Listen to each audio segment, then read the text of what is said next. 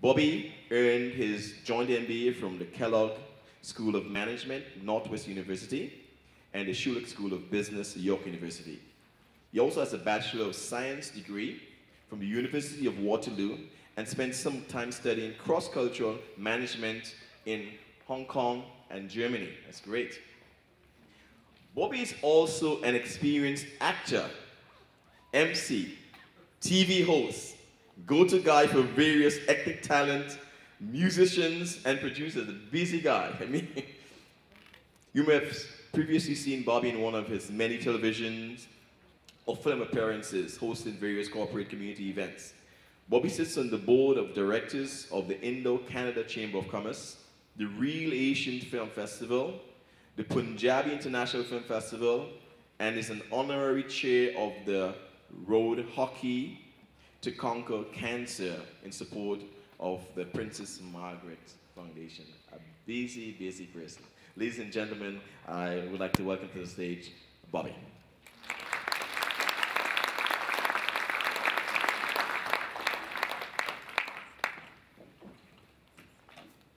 So I don't do that much in film or television. It's just a hobby of mine. Ladies and gentlemen, thank you for being here this morning. It's my privilege and pleasure to be here.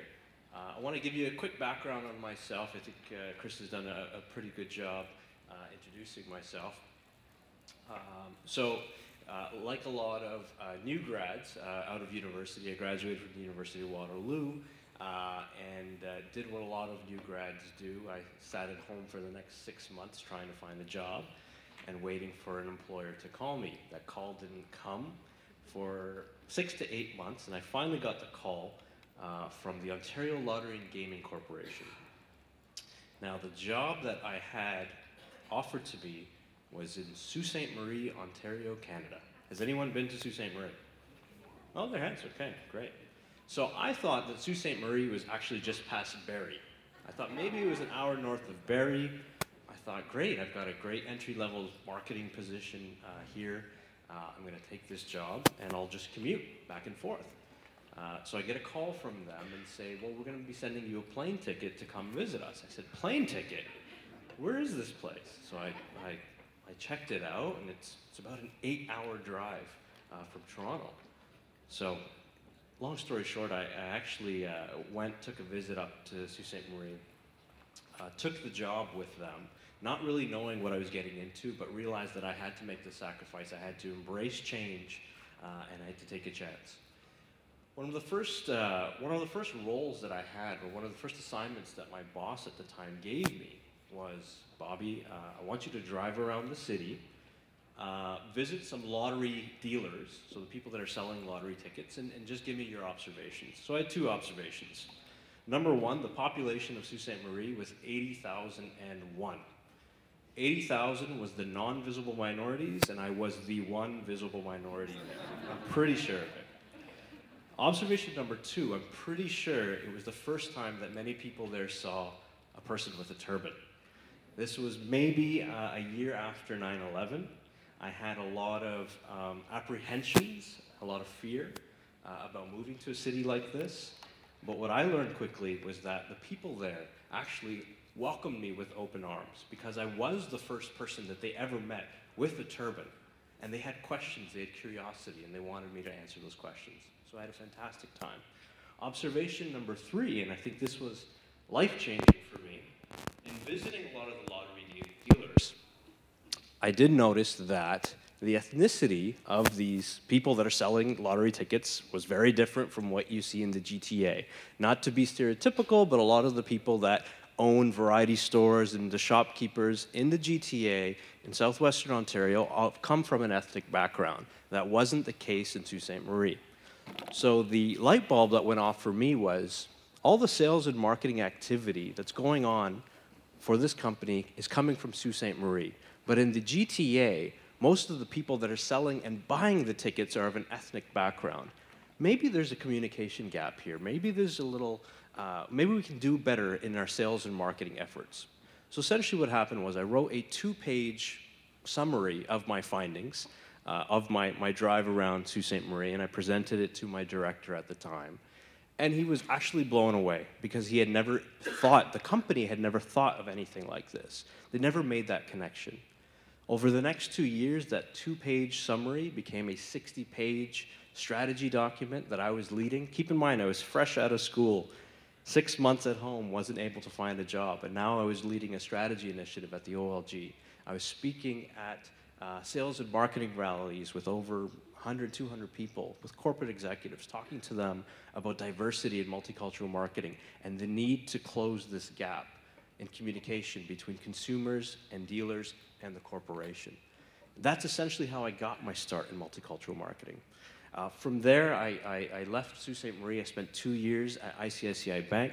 ICICI Bank is India's second largest bank, and when they were expanding into Canada, they were looking for somebody that not only knew the Canadian population, but could also work with the Indian community, and also an Indian team in Canada that was handling all the marketing. Very unique skill set, something hard to find, but that's something that I did for the next 2 years. And finally, I was headhunted into Rogers. I spent the bulk of my career there heading up multicultural marketing, everything from international television to wireless to home phone, so on and so forth.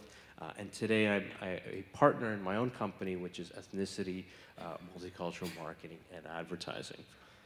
That being said, I have a confession to make. I'm not an immigrant. I was actually born and raised in Brantford, Ontario, Canada, and I'm not an internationally educated professional. But I don't know if I can see the slides, actually.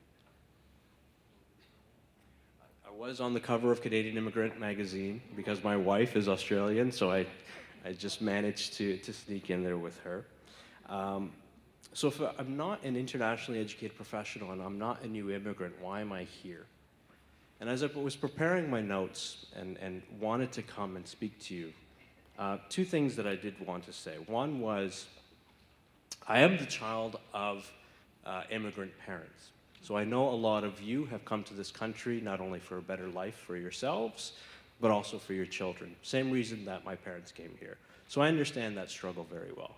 So first of all, my thank you to you on behalf of your children, your future children, and the children of immigrant parents. Thank you for choosing Canada. You've made the right choice, first of all. So thank you. And number two, my personal thank you, as I'll get into this later. The reason I have a career in multicultural marketing is because of all of you and more immigrants that will continue to come to this country and build this country. I'll get into details of what myself and some other companies are doing, but you're actually fueling a lot of growth in this country. And I wanted to give you my personal thank you for that as well. So that's why I'm here today. So I wanted to...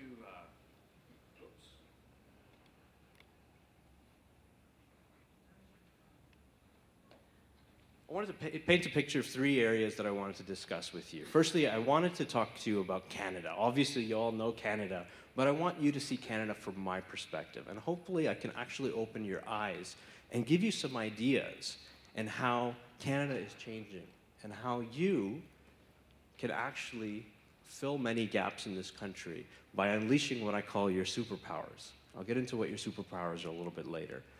I'll talk about what employers are looking for and why they need your superpowers. Lastly, we'll talk a little bit about how we can unleash those superpowers as well. So I wanted to, I don't know how much time I have left, maybe 15 minutes or so. So I have a quick 15-minute video that we'll run through, and then we'll take a couple questions, and we'll be done. That was a joke. It's a 1-minute video, so I just want to play this clip, and we'll chat in a second. So if you could roll the clip, please.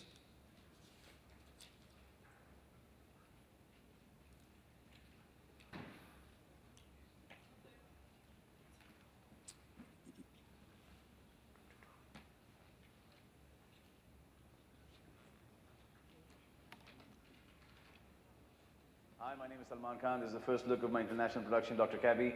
Enjoy the ride.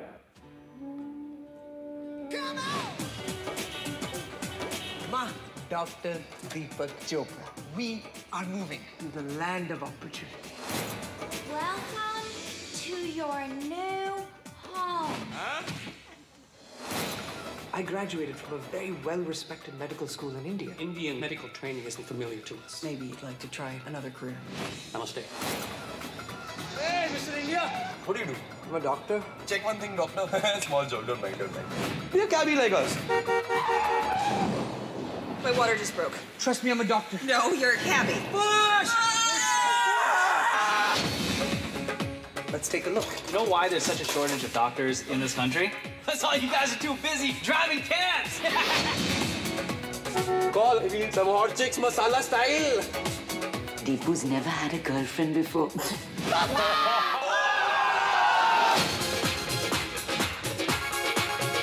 Hey baby, keep me close to you. My Deepu's in love. With a mop? How do you tell the difference between an oral thermometer and a rectal thermometer? The taste.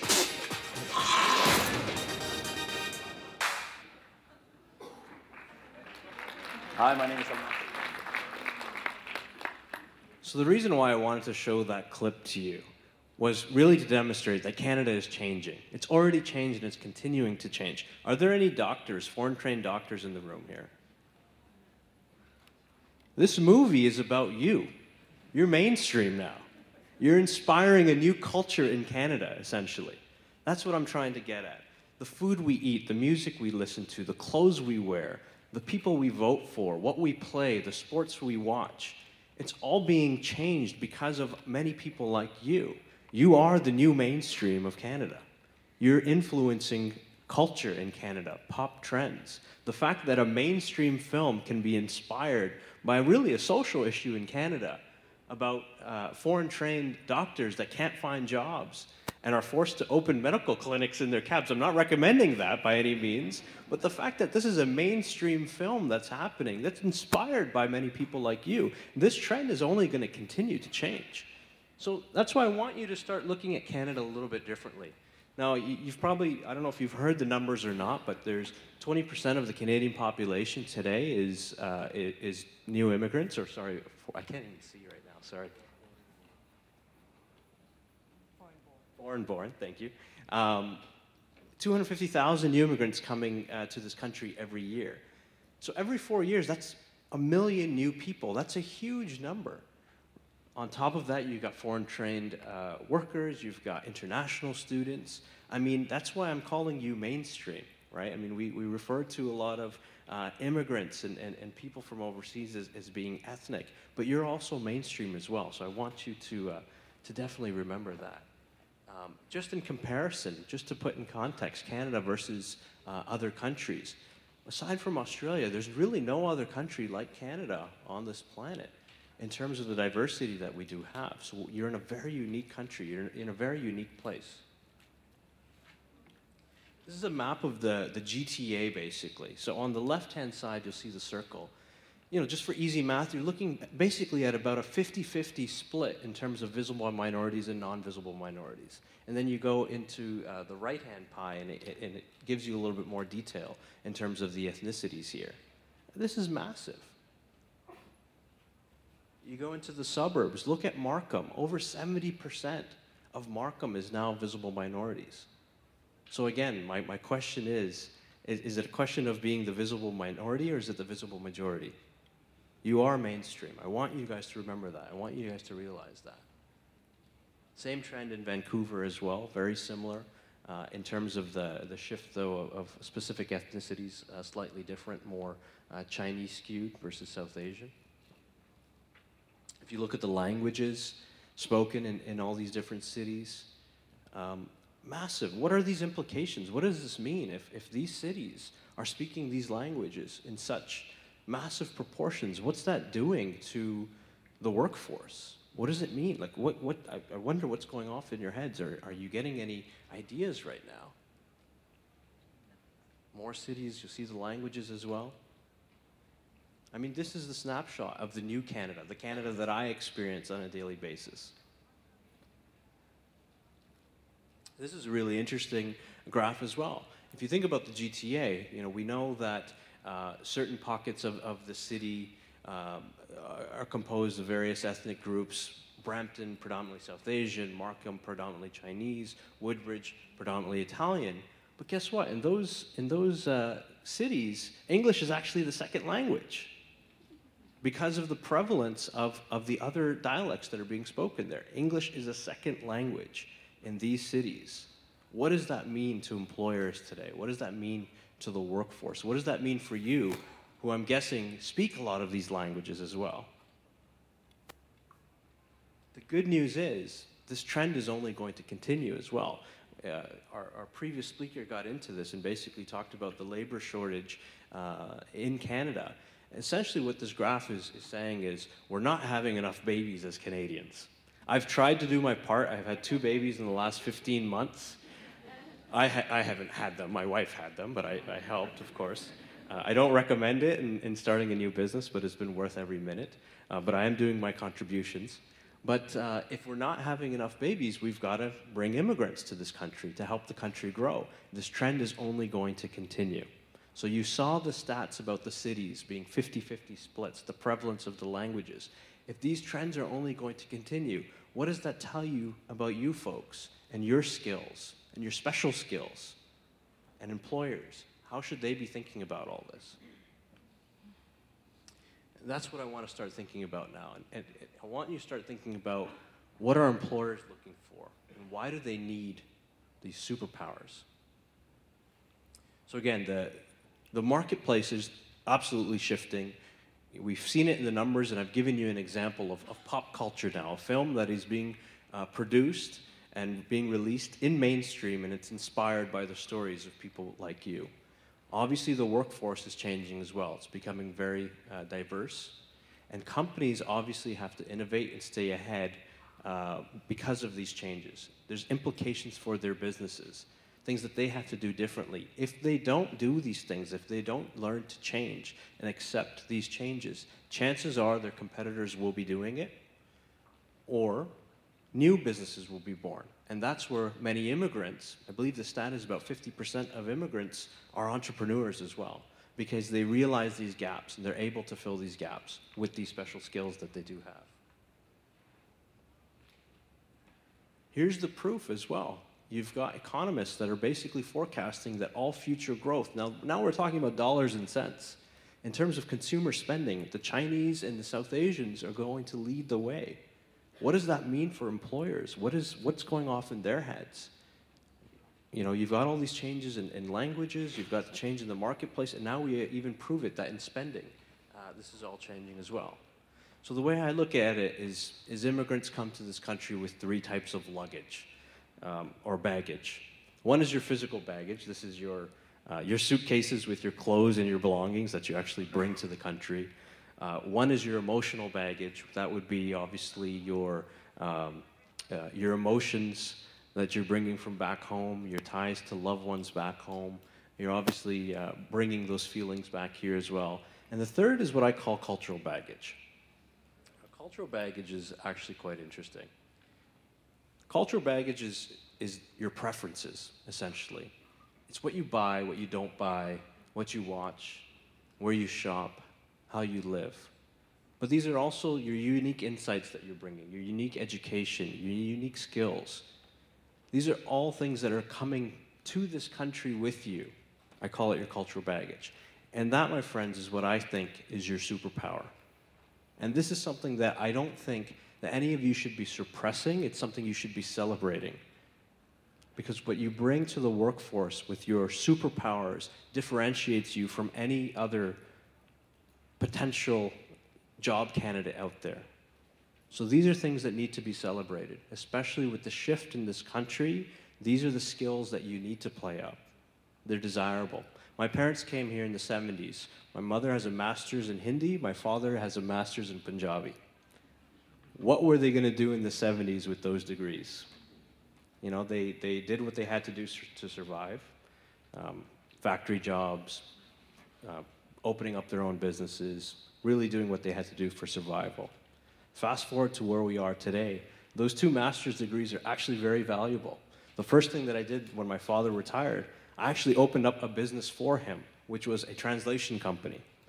Because I wanted him to start doing translations for corporations and get paid some good bucks for doing it, because that's a special skill that he's essentially suppressed for the last 30 years. It took 30 years to get that skill out. Wish we had started earlier, but that's one of the first things I did. So that's what I would recommend to you as well. Don't suppress those skills. Be proud of them, flaunt them.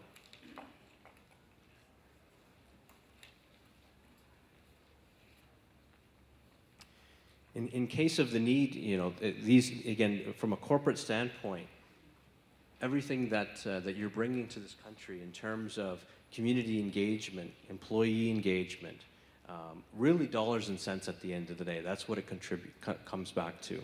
That's what the companies are looking for as well. How are your unique skills going to contribute to our company? And at the end of the day, how are they going to make more money for us as well? But I'm here to tell you that these skills do contribute to enterprise value for all these corporations.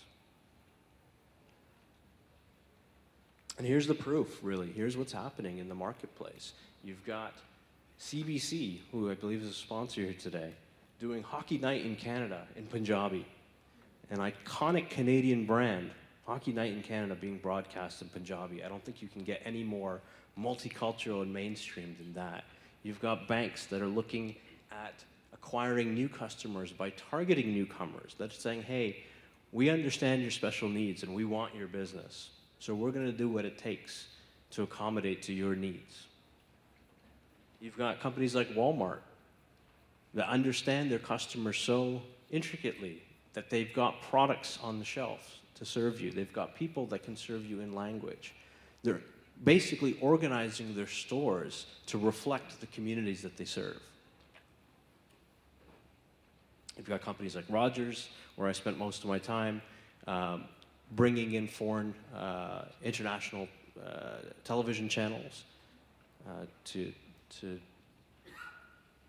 meet the demands of the consumers. You've got companies like Home Depot that are doing in-language seminars in various pockets of the city. Learn to paint your room for $99 in Mandarin or in Cantonese or in Punjabi or in Hindi.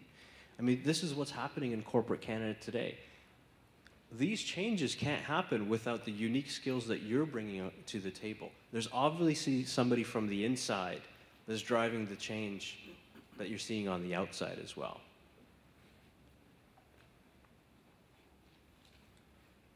So finally, I just want to talk about unleashing these special skills now, and basically some observations that I've had over the years. At the top, I thanked you all. Obviously, you've because of immigrants coming to this country, I've been able to have a career in multicultural marketing, something that I don't even look at as a job. It's really my passion. It's what I love to do, and something that I've tried to do over the course of my career is actually help newcomers, whether they're internationally educated professionals, whether they're international students. Anytime somebody's reached out to me, I've tried to do whatever I could to help them out. When I worked at the Toronto Star for a short period of time, and one of the things that I was actually known for was, at least on a weekly basis, to be sitting across the street on a park bench. And because over the course of the week, I would get emails or calls or messages on LinkedIn basically saying, Bobby, I got your name from this person, and they told me to come see you to talk to you. And I would give them whatever I could, 10, 15, 20 minutes. I would take my phone, my BlackBerry with them. I would listen to them, and I'd give them context. I'd give them any advice I could give them. I wish I had the power to give them a job, but I didn't, but I tried to help them however I could. And in speaking to those people, I've actually come to 9 realizations that I shared with them and that I'll share with you, and maybe they'll help you as well. One is, like I said, embrace change. I gave you that story at the top about me moving to Sault Ste. Marie and the fears that I had and the anxieties I had. If I didn't embrace that change, I really wouldn't have the career I have today in multicultural marketing. So take chances. Change is a good thing. And be prepared to make multiple changes in your new life and in your career in Canada. Look for gaps in the marketplace. I also gave you the example of me driving around in Sault Ste. Marie, speaking to a lottery dealer and realizing that, wow, there's not a lot of diversity in this city. Is there an opportunity to fill a gap here? There's all sorts of gaps in the marketplace right now. I've given you the good examples of what companies are doing out there today to engage ethnic communities. But the truth is, there's still a big knowledge gap out there. A lot of corporations don't understand the superpowers you have. So you need to educate them on your superpowers. You need to look for these gaps in the marketplace, and you need to be able to tell them that this is what you bring to the table, and this is how you're going to fix their problems. That's where new opportunities arise. It's really important to know yourself. You've got to know what you're good at. You've got to know what you're not good at as well. Those are two very important things. Again, the special skills that you bring, there's certain things that you might do today that you love to do, but you think, well, I'm in Canada now. I can't make any money doing this. There may be opportunities out there. Know yourself. Know who's out there that's willing to pay for your special skills. And like I said, if you can find this type of happy medium, you'll never work a day in your life. Let your passion be your pension, that's what they say. It's great to be different. People, I've seen people come to this country, whether it's changing their name to fit in or changing their appearance to fit in. One thing that I've learned over the course of my life, and this is, again, I'll credit the Sault Ste. Marie for this. This is where I learned what my superpower was I was speaking at a sales conference. Again, I was fresh out of university, very junior, presenting to these senior executives, and I finished and it went very well. And I was speaking to my boss, and he said, you were amazing today, you did very well. And I jokingly said, oh, it's because I wear a turban. I mean, that was just a joke. And he said, you might laugh at that, but I think that's your superpower. I said, what do you mean by that? He said, people remember you because you look different. And they want to speak to you. Once they hear you speak, they want to continue to speak to you. And they remember your name. And that's something that a lot of people don't have. Think about companies. Companies spend millions upon millions of dollars to differentiate their brand, to appear different from everybody else. So it's okay to be different. Actually, it's something to be celebrated, something to be proud of.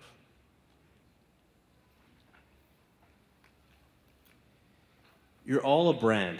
If you take your name and add the word Inc. to the end of it, my name is Bobby Sahni. If I say I'm Bobby Sahni Inc., it changes the whole perception of who you are. Of course, in this digital age, in the social age, we've got to be aware that our brand is everywhere. So whether you're on Facebook or LinkedIn or Twitter or Weibo or any of the other social networks out there, you've got to be consistent. You've got to be emitting the messages that you want people to see. Also keep in mind the cautious. There's what they call a digital footprint out there as well. So if you're posting things online that, whether they're comments or pictures or anything that may potentially put you in jeopardy of getting a job, those things follow you. You hand out a resume, the first thing an employer can do is Google your name and find out a lot of information about you. So just be aware of that. Social media is a very effective tool, again, in celebrating your personal brand, but you've got to do it responsibly and you've got to know how to do it. But it's a fantastic tool to help you along the way. Unlearn. So when I worked at ICICI Bank, I worked with a lot of my colleagues that had come from India and a lot of colleagues that were Canadian or from Canada, different ethnicities. And there was always a little bit of a cultural gap, I think, in working with one another. And I think a lot of coming with the cultural baggage, a lot of people bring with them certain norms of working with individuals and working with other people. I think in a country as diverse as this, it's really important to understand that all of us are coming from different countries and all of us come from different norms. And what humor means to one group isn't humor to another group. And what being formal means to one group doesn't mean the same to another group. Even the concept of time.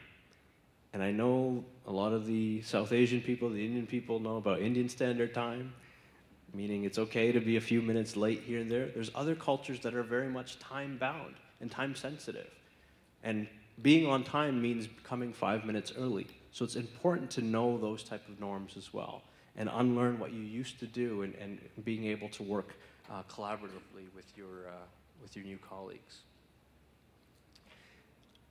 I think it's very important to continue to invest in yourself.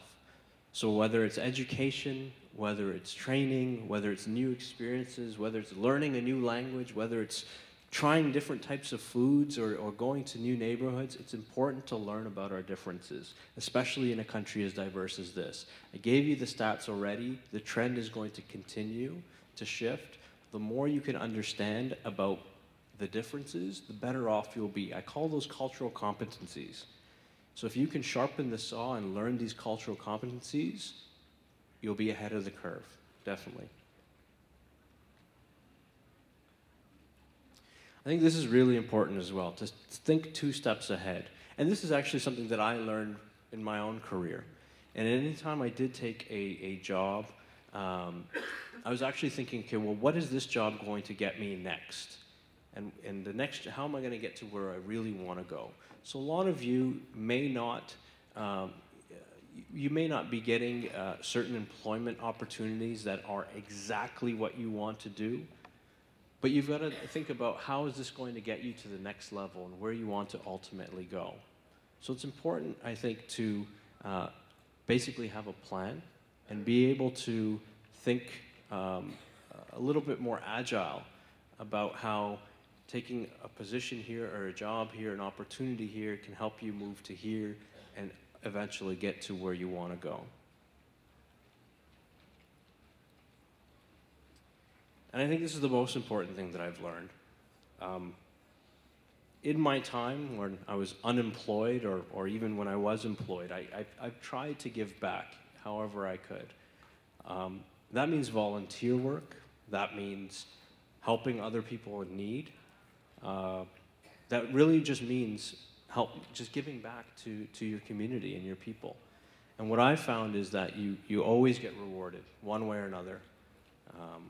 May not happen immediately, it could happen down the line, but there's many instances in my life that I can think of where I've lent a hand to somebody and then I've got it right back to me. And I always tie that together as well.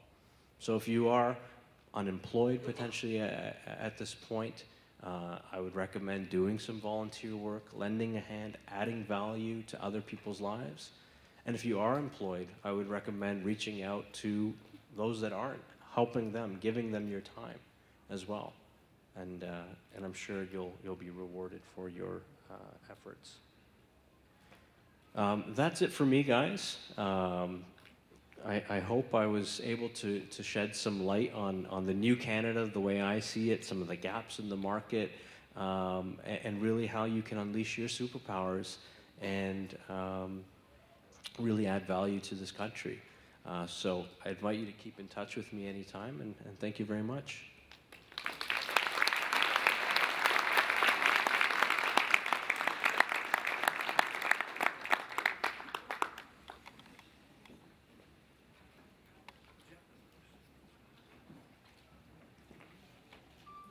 So I've been asked if there's any questions. I can take those questions now at this time.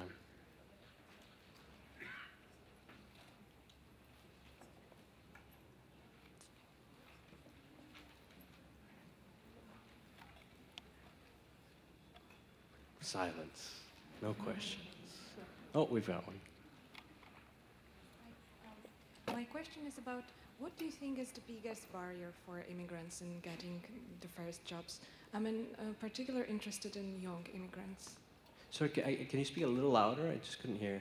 Sorry, I thought that the microphone is working. I'm interested, what do you think is the biggest barrier in getting first employment for, in particular, young immigrants? You know, again, I always put it back to knowing yourself very well. And I think that something that I've learned throughout my career and actually trying to help other people find employment is a lot of people, scatter resumes out there, try and hope for the best, that type of thing. But what a lot of employers want to see, and like I said, if you can recognize where there's certain gaps out there and how you can actually help to fill those gaps, a lot of the jobs out there aren't even posted.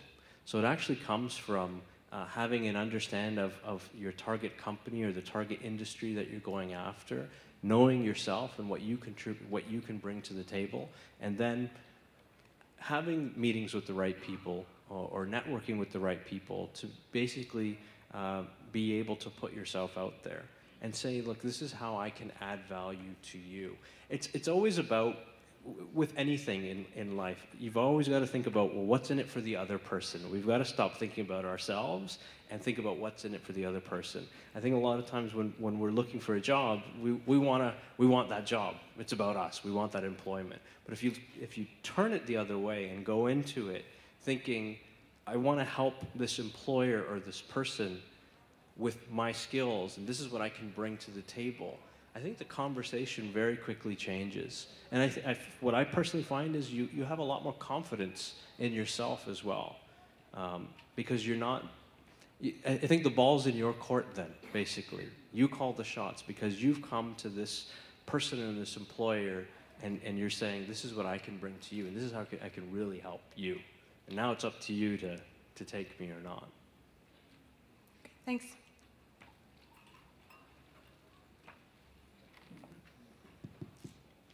Bobby, you've talked this morning about how important it is to rebrand yourself and think about your superpowers, and I think that's a great message. One of the things that I always think, I teach internationally trained professionals myself, and one of the frustrations that I see is that employers often don't get it. They don't get that there is a whole wealth of talent out there with superpowers.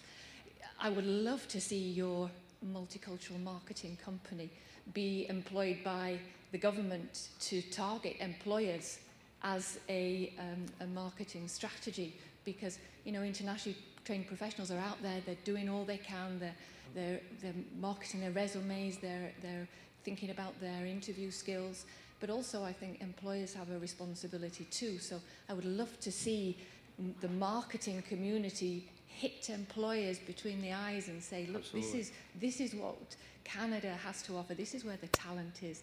It seems to all be on the responsibility of the internationally trained professional, but I do think that other areas might also be able to influence that. I absolutely agree. And I mean, I didn't even tell you about our company, but I'll very quickly tell you that there's 4 divisions to our company: education and training, research and insights, strategy and planning, creative and execution. The education and training component of our company is really to do just that, is to spend time with corporate Canada to wake them up. And that's literally what we're trying to do. Yes. We're doing what we call wake-up sessions with CEOs of companies. We had, last month, we brought the president of Louis Vuitton China. We brought him to Toronto, and we did a function at the Toronto Board of Trade with 25 to 30 CEOs of top companies in the city. And basically the talk that he did was about understanding the Chinese consumer. So what he did was he basically woke up these decision makers and said, look, this is what's happening back at home in China. But guess what?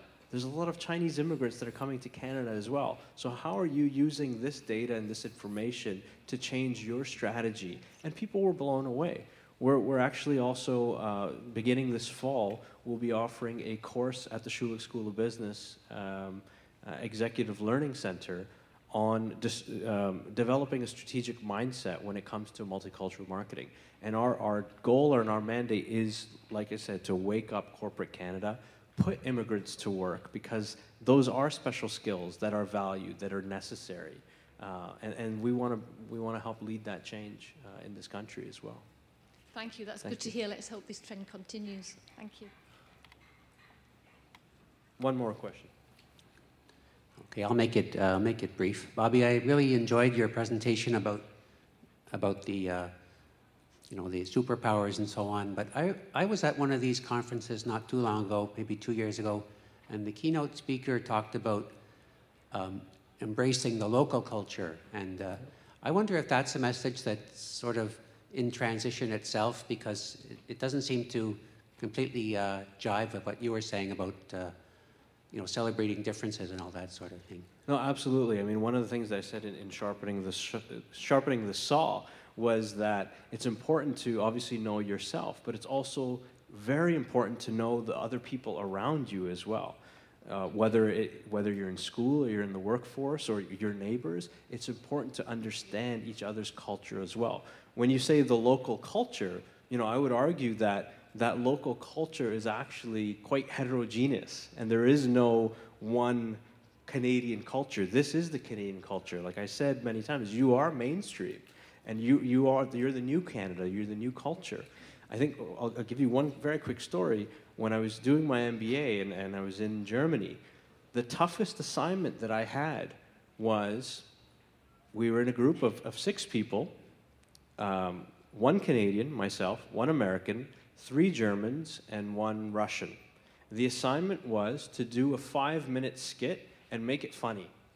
That was the assignment the professor did. I thought, I just paid a lot of money for my executive MBA and I'm doing a 5-minute skit. That's what I'm doing here.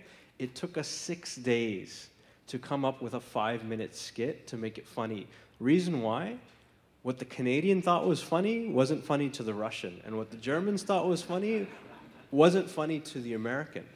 So it's very important to understand these cross-cultural differences. And like I said, if these trends are going to continue, it only becomes more important that we develop these cultural competencies. And to your point, understand the local culture, but also understanding that the local culture is really everybody else's culture as well.